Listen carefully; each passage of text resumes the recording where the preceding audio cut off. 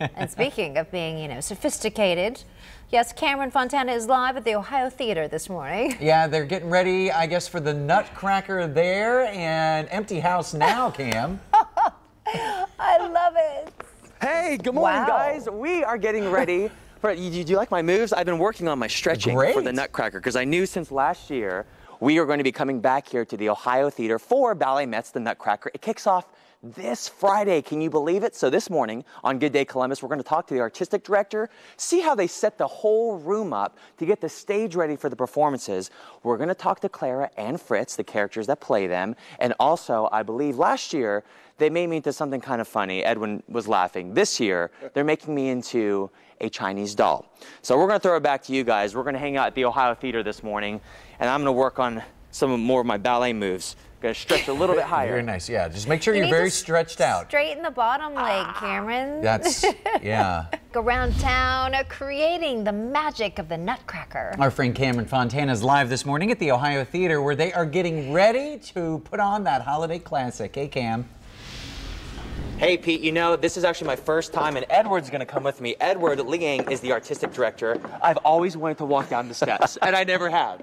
It's good to see you again, Good to see you. Happy holidays. You as well. I mean, 38th year for Ballet Met's The Nutcracker. As the artistic director, what makes this production so special? It's a tradition. It's a Columbus favorite. There's 165 Academy students a part of it. Wow. There's 16 performances that start on Friday. It's pretty incredible. Talk about the cast, because so much goes into this when they're rehearsing. And I know you're the first one. As an artistic director, you ballet, you're sitting there going, nope, do it higher and higher. I mean, how hard do they work? They work incredibly hard. These dancers are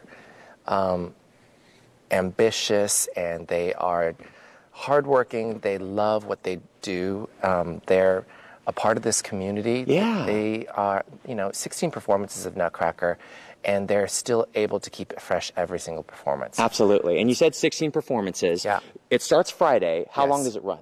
It runs until the 27th. Okay. So there's always 2 matinees and an evening performance, except for the last weekend on Sunday. And where can people get their tickets? Ticketmaster, or they can go on www.balletmet.org. Perfect. And they can also come to Ballet Met. I would just come to Ballet Met and get the tickets. Yeah. Okay. Well, we're going to throw it back to you guys. Now, what was the favorite move that you like doing? Okay. You want to go développé side. Développé side.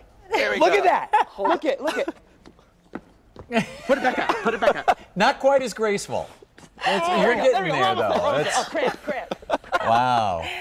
Oh, wow. But Cameron is really good at other things, right? Remember him shooting hoops? He was great. Hockey, he was great. Yeah. Ballet, it's new to him. That made my hamstring hurt just watching him.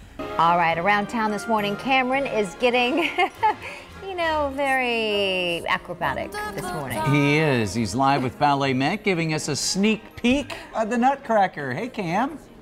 Oh, wow. Hey, guys. Well, look at this. We are hanging out with the director of production. This is Jamie. How are you doing, Jamie? Good. How are you? Good. What goes into, because we all see the front of house, the stage, and the production, but how long does it take to set everything up? Well, we started loading in yesterday at 8 a.m. Because all of this doesn't stay at the Ohio Theater. No, we were actually in Detroit with this on Sunday. Oh my gosh. So you're able to transfer it from Detroit to Columbus in the span of 2 days. Yes. And you can see, how does it work? Because they're setting up something right now. Is that the set piece that stays there and then other pieces slide up? Yes, this is the backing of Act 2. So this stays in the whole time, and then Act 1 is preset in front of it and will fly out afterwards. When do you guys anticipate being finished with it? Well, the first rehearsal with dancers is tonight at 6 o'clock. Nice. Now, I do want to show you this way, because I love this, because it's so gorgeous from the stage. These are fabric. Yes. And if we can get a shot at it from this side, where are these made? This particular one was made in upstate New York. Oh, look at that. Yeah. And then through the year, is it rolled and stored? It's folded. Folded and stored. And then through the production, it gets rolled right back up, or pulled up, I should say. Yep. How cool.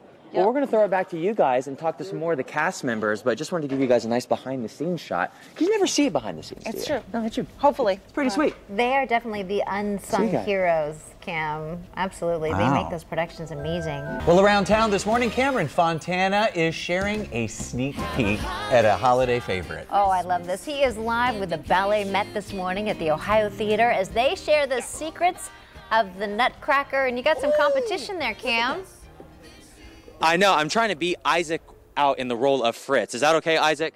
Yes. He's like, no, you're not going to take my role. These two are two of the stars of the Nutcracker. We're going to talk to them in just a second, but to make sure they are kind of in order, and I do have to excuse, they're making me into the Chinese doll, so that's why I have marks on my face, if you're noticing that. But this is Darl, the children's rehearsal director. Correct. What is it like to see these kids go through so many rehearsals and improve and put on such a production?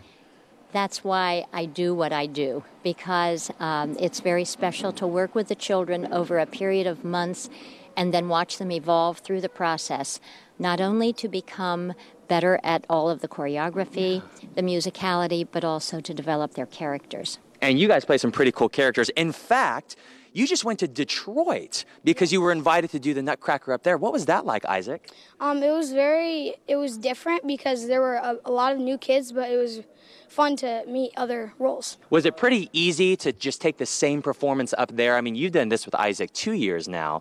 Was it a pretty easy transition? Yeah, it was pretty easy. The kids were really welcoming, and we tried to help them out, so. And yeah. Jillian, how long have you been part of the Nutcracker? Because you weren't always Clara. This was my 5th year. Your 5th year. So when you were younger, did you see the other Clara and be like, I could do that? Well, yes, I did want to be Clara. What about you, Isaac? You've been in this a long time.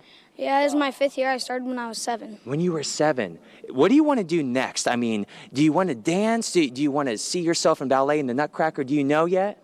I don't know. I think I want to dance, and I also like sports a lot. All right. So people that are watching, tell everybody, Jillian, why should they come out to see the Nutcracker? You should come see the Nutcracker because it's a great holiday tradition, and it's really magical and a lot of fun. All right. If you want to get your tickets, it kicks off this Friday night. You can get it at the Ballet Met website or Ticketmaster or here, but make sure you get your tickets. The seats fill up fast. We're going to throw it back to you guys. Let me see another one of the, let me see the toe tapper move. I love that thing.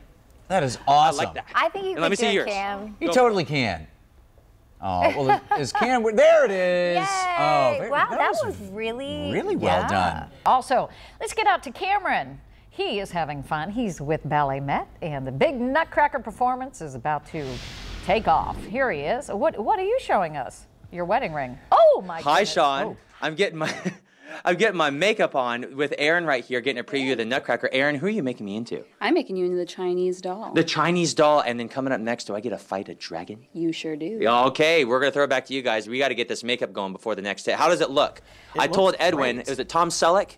If I go here, it's like a Tom Selleck mustache, and then it transforms. Yeah, look at that. It's a stretch, but we'll work with you on it. It's a stretch. I can see it. Yeah, all right. Ballet Met's The Nutcracker is undoubtedly one of Columbus's most treasured traditions, and this morning we're going to give you a little sneak peek. Cameron Fontana is live at Ballet Met this morning with the dragon, apparently. Oh, scary. Oh, my That's goodness. right, guys. We're getting a preview of this weekend's The Nutcracker here.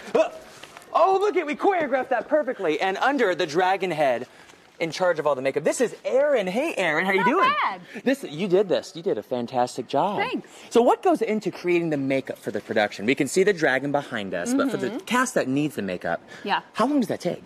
Well, first we have to train everybody. So What do you mean train them? Well, we train all the dancers to do their own makeup. No way. Yeah. So I would normally have to be responsible for this. That's right. Oh my goodness. That's right. So after you train them, what happens after that? Well, we'll do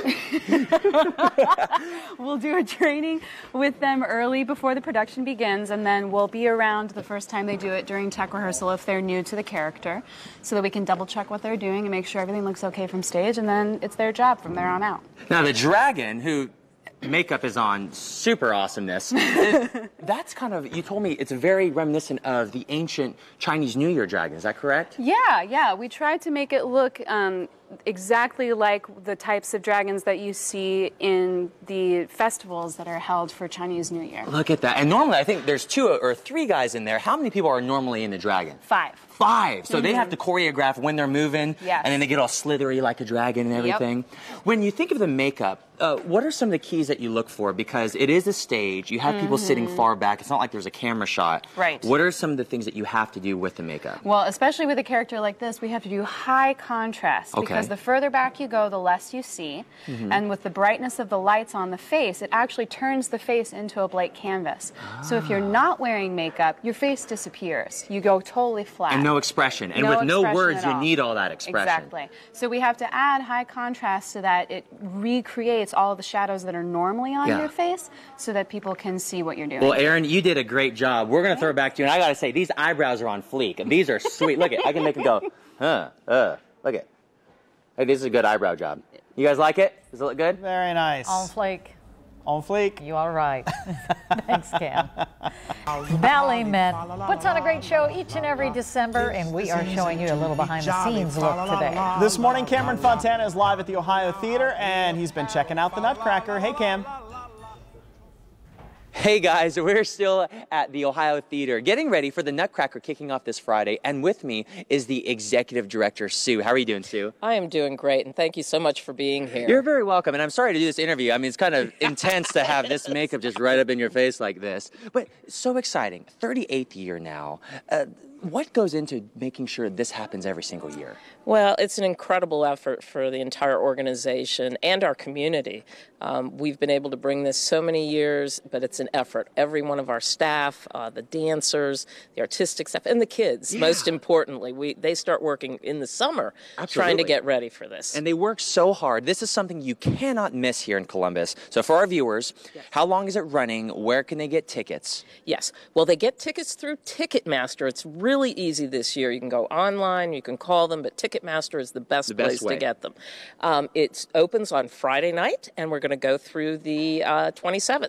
So is it every day through the 27th? What's the schedule? It is not. Okay. It is generally, there are matinees. We have Thursdays, Fridays, Saturdays, Wednesdays. So, you go on Ticketmaster, you'll have the whole schedule right there. And then can they find Ballet Met on Facebook as well? Yes, they can. On Facebook, we have our own website as well, balletmet.org. So there's lots of places you can find it. And it's such a great community event to have every year. And I know it starts the holidays in our house. It is. So thank you so much for letting us come out here today. We're going to throw it back to you guys. One question for you. Who's your favorite character? Oh, say the Chinese doll. Say the Chinese doll. Yeah, the Chinese doll. The Chinese doll. There we go. Wow. Thanks, Cam.